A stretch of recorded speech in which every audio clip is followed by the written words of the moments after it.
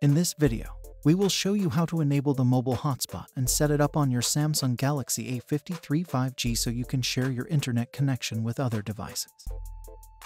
To begin, pull up the apps drawer and tap Settings. Tap Connections to view all the wireless services on your phone.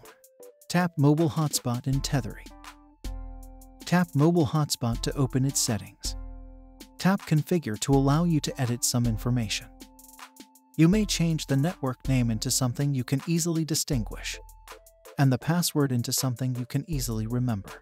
You may also change the band from 2.4 GHz to 5 GHz if you want, but we suggest you stick with 2.4 if you have older devices that want to connect to your hotspot.